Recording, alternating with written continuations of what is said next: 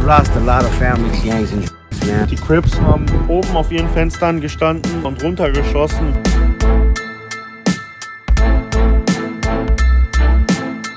Und so ist es einem Freund von Adrian passiert, dem sehr jung ins Gesicht geschossen wurde. 13 years straight. Das heißt, er hat 13 Jahre in Isolationshaft verbracht.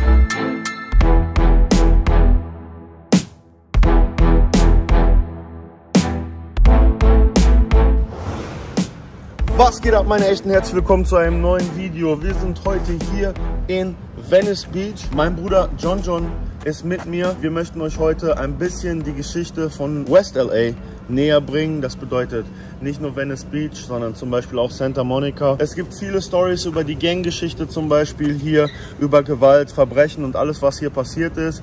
Und JonJon selber hat 27 Jahre im Gefängnis gesessen und kann uns aus erster Hand erzählen, was hier abgelaufen ist. Ich will gar nicht so viel vorgreifen, Leute. Wir gehen ins Video und JonJon stellt sich am besten einmal selber vor. Ja, Bro. Nice to meet you, brother. Thank you, man. So, you can introduce yourself to the German viewership by yourself and let them know Germany? what's happening. I'm JonJon, man, from Venice. We're gonna walk and talk, man, about this beautiful place that I grew up in, man. So let's do it. All right, let's go. Venice back then was different. Okay. And by different, I mean, you know, there was a lot of gang violence, you know, Yeah. a lot of drug activity, whether being sold or people using it, you know. So you did see a lot as a kid. Zu der Zeit, als er hier aufgewachsen ist, sind viele Sachen passiert. Ganggewalt, Drogen, das alles. From what type of age could you say, like, the street life did consume you somehow? Like, when did you get, like, attracted to it? Because it was already around you, that's what you said, right? Absolutely. I'd say probably around 14 is when I actually kind of got fascinated by that life, you know. Yeah. I knew a lot of people that were involved in gangs, obviously, growing up here, and it just seemed like a natural course of where it was supposed to go.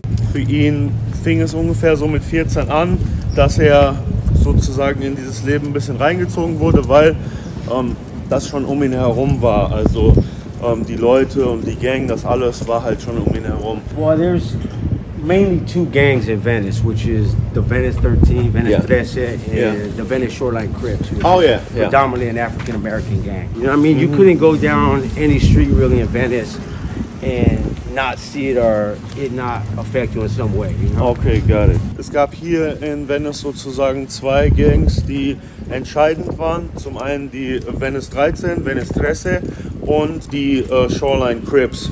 Also die Venice 13 war...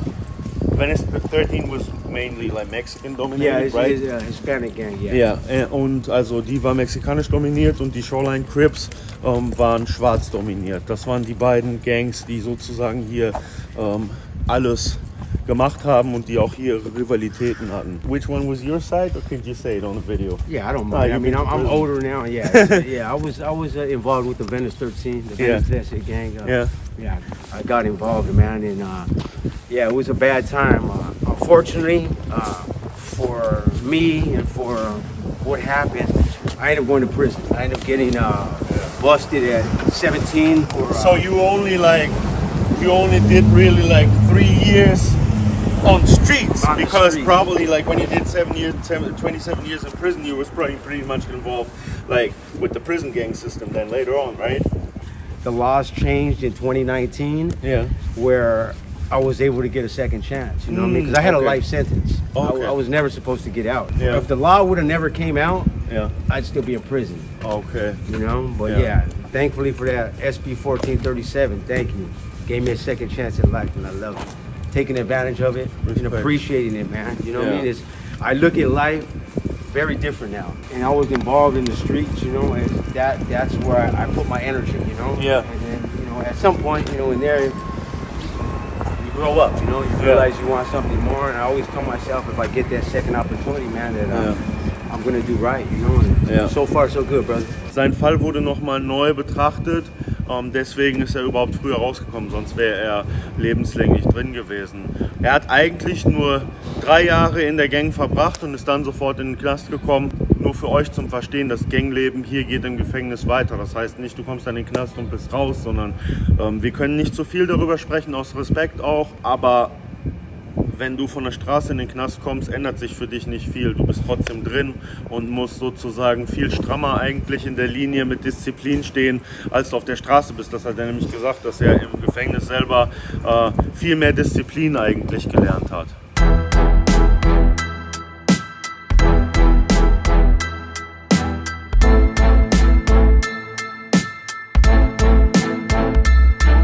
Back then, it was about surviving, man. You know what I mean? It was just about because there was a lot of stuff going on out here. You know, a lot of people were losing their lives senselessly. It was real violent, man. There was a lot of drug activity. Like I told you earlier, crack was the big thing back then. You know, and that decimated homes, man. Especially right here. You know, people I went to school with, people I grew up with. You know, got caught up in that. You know. I wasn't exempt, you know. I used to get high. And, you know, it's just you know, you. A lot of times, unfortunately, you know, you become what you're around. You know, that's all you know, man. And, that's what it was. Hey Leute, viele Grüße hier aus dem wunderschönen sonnigen Kalifornien. Das hier ist der Rasierhobel von Störtebeker in Rosé Gold und mit dem Code Cameo 15 bekommt ihr alles, was ihr für eure Rasur braucht. Im Störtebeker Shop 15% günstiger. Unten auf den Link klicken, auschecken, Code eingeben und glücklich rasieren.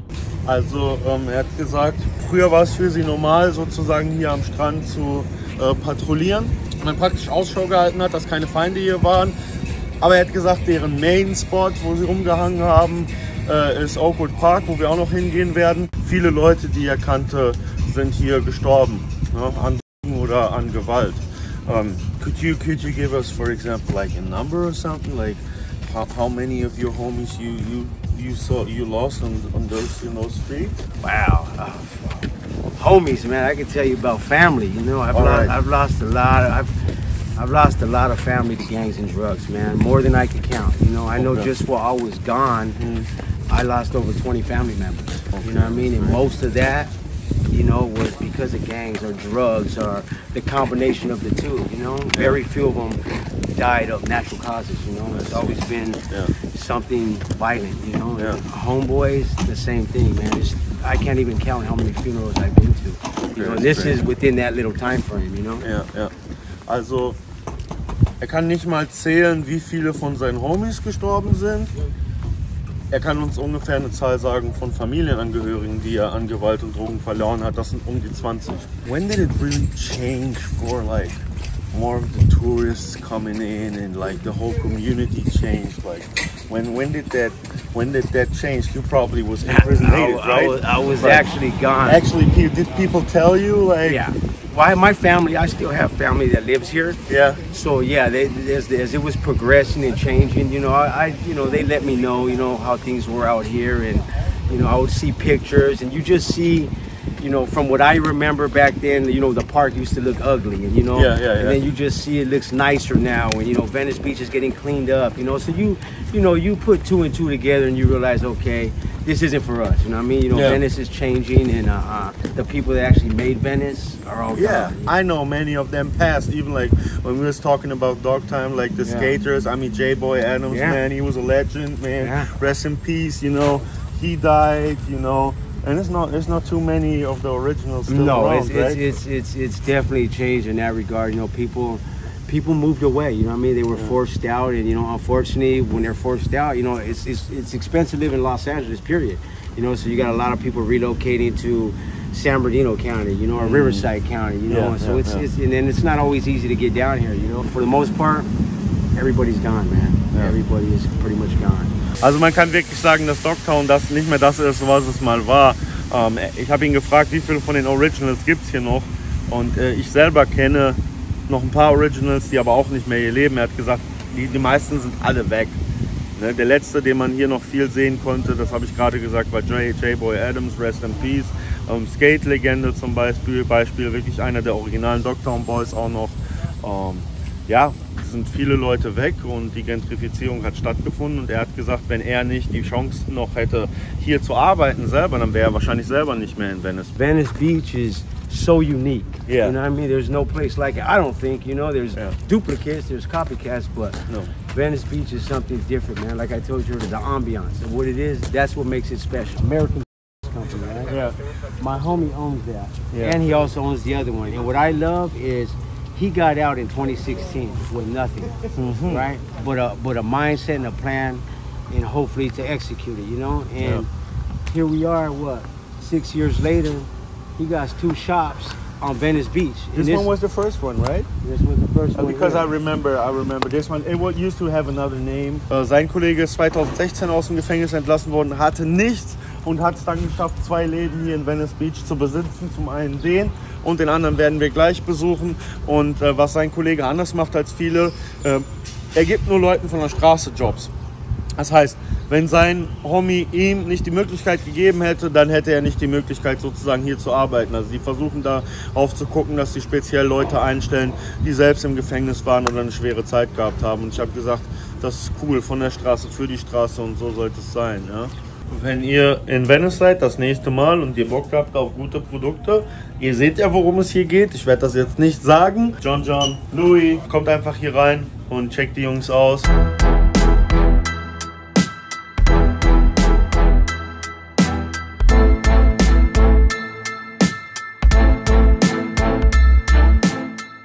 Leute, was geht ab? Ich bin hier mit meinem Bruder Adrian. Wir sind hier in Santa Monica auf dem Friedhof. Also ein nicht so schöner Ort, um zu sein. Aber es ist definitiv etwas, über das wir reden müssen. Weil es ist eine Sache, die hier in den Nachbarschaften sehr häufig passiert, dass Leute erschossen werden.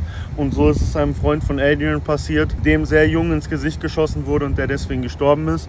Und deswegen sind wir heute an seinem Grab, um ihm ein bisschen Respekt zu zollen und auch um euch zu zeigen, dass Ganglife nichts ist, zu dem man aufschauen muss, sondern etwas, was dich tief nach unten ziehen kann und wobei du sterben kannst. People think my community, Santa Monica, Venice, just because we're on the west side of Los Angeles, gang activity doesn't happen here. Killings don't happen here. Drugs don't happen here. Robberies don't happen here. That's all false. All of that takes place in Santa Monica. It takes place in Venice. It takes place in Culver City. It takes place in Inglewood, Lenox, all the surrounding areas. And it's all on the west side, and no one ever really sheds light on that. And it's not about shedding light.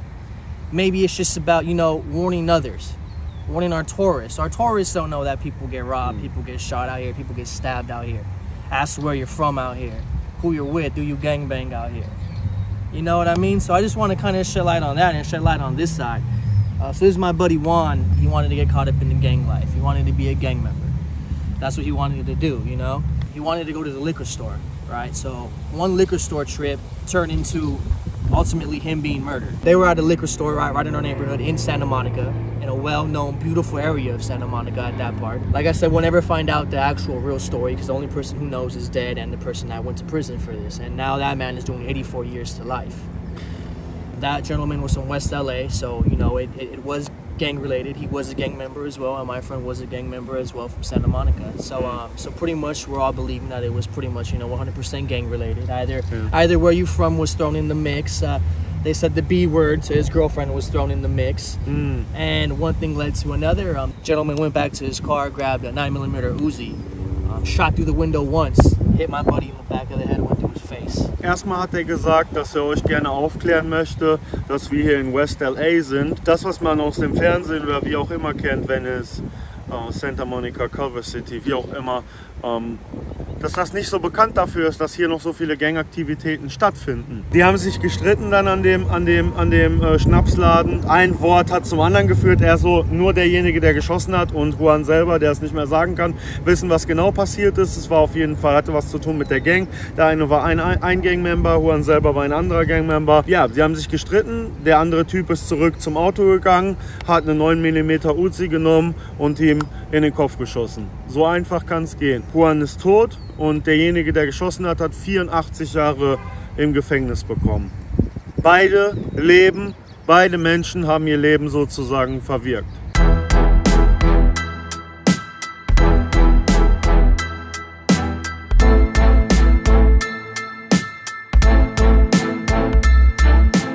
So, wir sind hier zu der nächsten Location gekommen.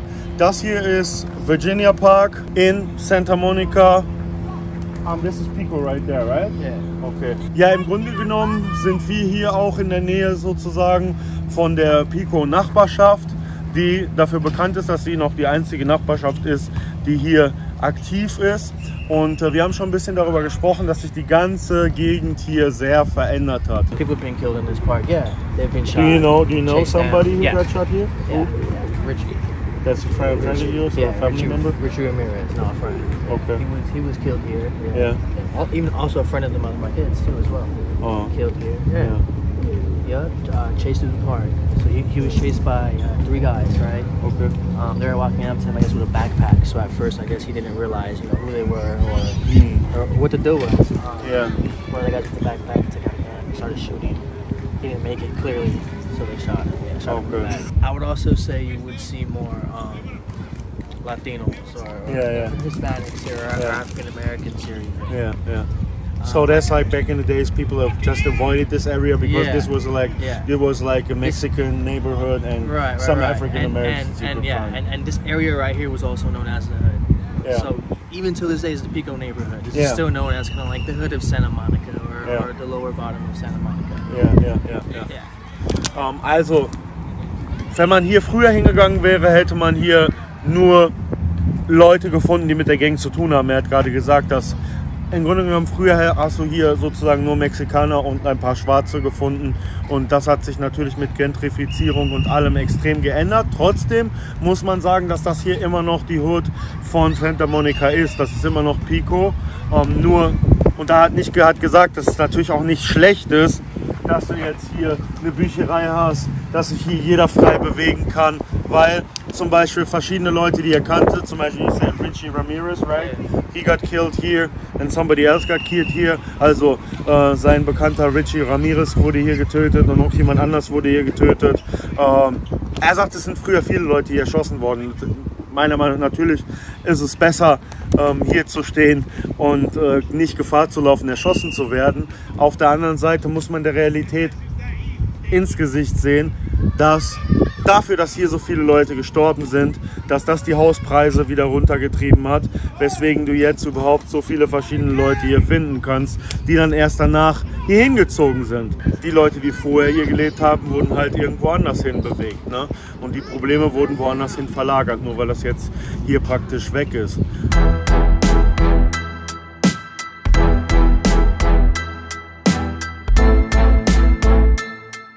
Einer Homie wurde hier erschossen und ein anderer weiter da hinten. Also ein sehr emotionaler Platz sozusagen. Right? Like an emotional walk. Okay. Yeah, there's a lot of history, like I was a kid running up and down these blocks. It's changed, obviously it's changed, right? Yeah.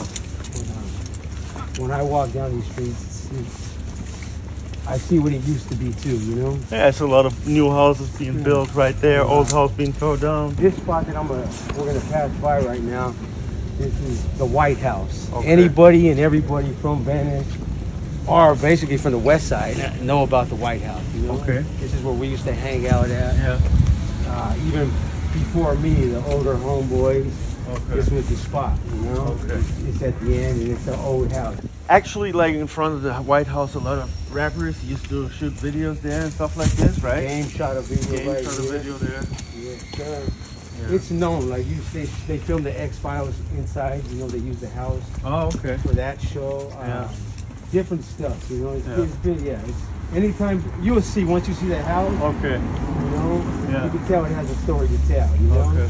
Oh yeah, that's the spot, the White House, yeah. Just imagine before this used to come out where people used to hang out. Yeah, everybody used to hang out right here. Also das ist, ihr könnt hier Interviews drüber finden. Ich habe auch schon welche gesehen. Das White House ist auf jeden Fall bekannt und das war wirklich, also hier haben alle Homies früher rumgehangen und hier ist sehr viel passiert. Sehr viele Leute sind hier getötet worden. Yeah, I know this place. It's a big house, right? Hell yeah, it's a big house. My sister's room was right there. So you actually used to live in there? I live here, yeah. Hell yeah. Okay, also er hat hier gelebt. Dann könnt ihr, glaube ich, verstehen, also wirklich, dieses Haus ist wirklich bekannt. Dann wisst ihr, wer er ist. wenn ihr wisst, dass er hier gelebt hat und alle immer hierhin kamen und viele Leute hier Videos gedreht haben und so. My brother on the other side, you know. But yeah, man, this was it, man. Corner right here. Yeah. This is where my life changed, man. I went away, you know. Yeah. Coming back, this is the first time I've actually done this since I've been out, you know. Oh, you never walked been? this. I haven't. I've drove by here, Yeah. but I've never actually got out and walked, you know. So Yeah. this is the first time since 1992. 1992. Also das erste Mal, dass er seit 1992 genau an die Stelle hier kommt. Also er ist natürlich hierher gefahren, seine Familie wohnt noch da vorne, aber an diesem Platz ist er seit 1992 nicht mehr gegangen. It was a fight that escalated into somebody ultimately getting stabbed, unfortunately. Yeah. He was stabbed one time, man, unbeknownst to me even, until 2 days later. Yeah. And he died, man. He ultimately died. And it happened right here where we were fighting in the street. You know? And I remember this so good because it's all over my paperwork, you know? Yeah. 4th and Broadway. So that's what you made go to prison? Yeah. Okay. Yeah, we got into a fight. Yeah. And yeah, somebody got stabbed and unfortunately he passed, man. And, Also das ist der Platz, wo praktisch der Mord passiert ist, der dazu geführt hat, dass er im Gefängnis gelandet ist. Er ist übers Jugendgefängnis sofort auch dann in den Erwachsenenvollzug gekommen und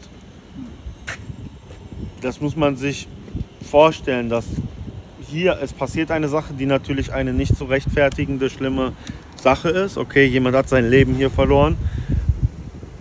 Gleichzeitig aber hast du andere junge Leute, die eine Tat begehen, die schuldig dafür sind, aber die dann ohne eine Chance auf irgendein Leben außerhalb lebenslänglich bekommen. Und das wäre ja mit ihm passiert, wenn die Gesetze nicht verändert hätten. Wäre dafür sein ganzes Leben bis zu seinem Tod im Gefängnis gelandet. Und das ist, ich weiß, wie gesagt, jemand hat sein Leben verloren. Ob das gerechtfertigt ist oder nicht, das müssen die Gerichte entscheiden. Das kann nicht ich entscheiden. Aber ich habe meine eigene Meinung, mein eigenes Gefühl dazu. Ja, das ist schon krass. Cousin Tiny, his brother, and my aunt, and we walking. But I look at this now, right? Before, it was completely different. They didn't care about the streets. I mean, they were dirty. You know, people didn't really care about the community, which is sad. And now you look at it. So them houses probably have been here ever since also, right? He's been here since I was a kid. They look a lot nicer now. My cousin used to live. There was a back house right here. My cousin Tiny, they got killed. You have to go through. It's changed. Das da vorne sind die Morde und das alles passiert. Und hier ist Kinney. Das ist sozusagen die Innenstraße, wenn du cool sein willst in Venice heutzutage, essen willst und einfach schön und reich bist, dann gehst du dahin. I said, nowadays, if you're beautiful and you're rich, you Kinney, that's where you go. But first they had to fuck up the whole place to do it. Like, die haben es auf dem Blut der Leute aufgebaut, die hier unter diesen teilweise sehr, sehr schlechten Bedingungen gelebt haben. Ja? Hauspreise sind runtergegangen, Leute haben sich hier erschossen, Leute sind schwer drogenabhängig hier geworden. Dafür, dass jetzt reiche Leute, die keine Ahnung haben von nichts, hier Essen für $120 essen. Ja? We had family friends that lived in a house that was right here. And after, you know, the whole gentrification thing came, they were trying to buy them out. They didn't want to sell the house. Yeah. So they noticed they weren't paying property taxes. So they ended up getting the house for a fraction of what it was. So schön das auch ist hier mit den Hühnchen und dass jemand da drüben sitzen kann und sagen, ich lebe so gesund, weil ich kriege hier frische Eier von Hühnchen hier, die hier wachsen. Hier hat eine Familie gewohnt, von der er gesagt hat, dass sie die nicht mehr hier haben wollten, eine mexikanische Familie. Und die wurden praktisch von hier umgesiedelt. Aber jemand hat nach einem Fehler gesucht, um die Leute hier rauszuschmeißen.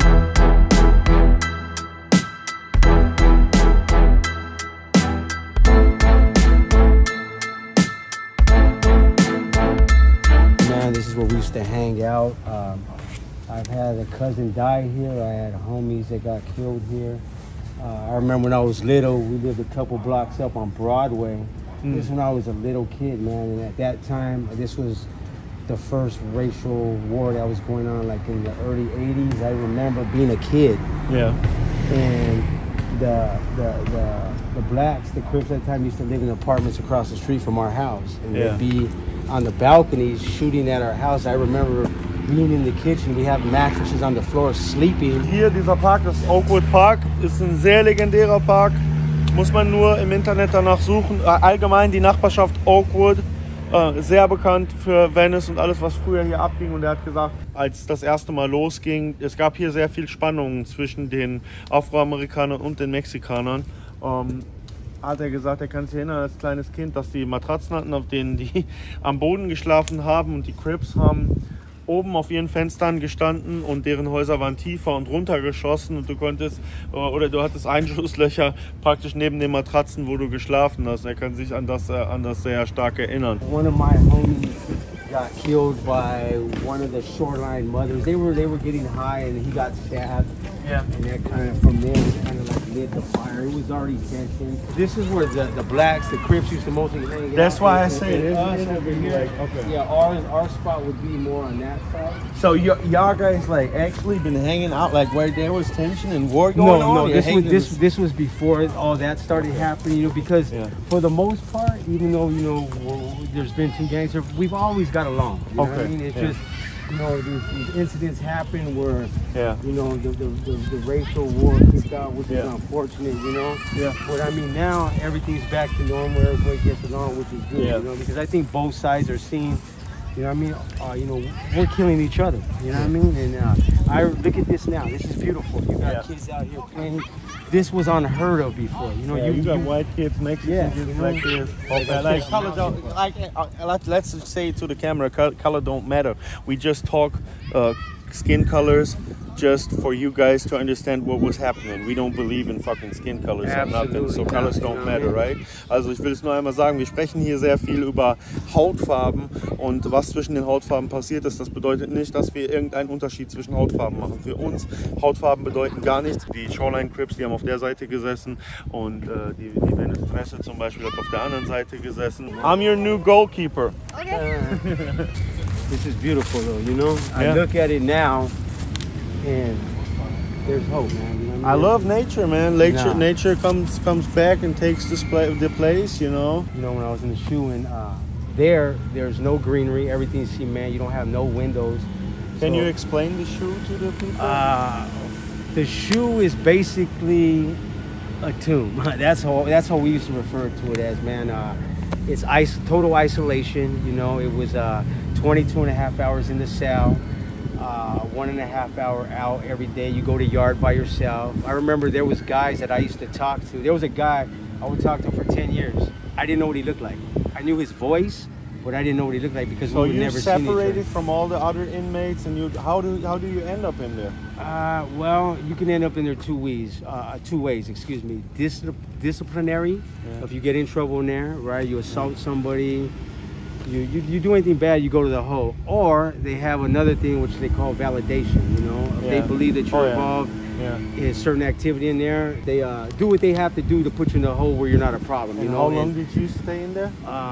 Altogether, I did 20 years in the hole. The most I done straight was 13 years straight. 13 years straight with no contact with other contact. And during that time, brother. Give you a hug. Welcome back to life, man. You're what not the lying. fuck? I can't. You know the crazy part, man. During that time, that touches me, man. Fuck. I thought my social skills had depleted, because there you don't talk to anybody. You don't have that social interaction. You know what I mean? We're all social creatures. We need that, you know? And there you don't have that.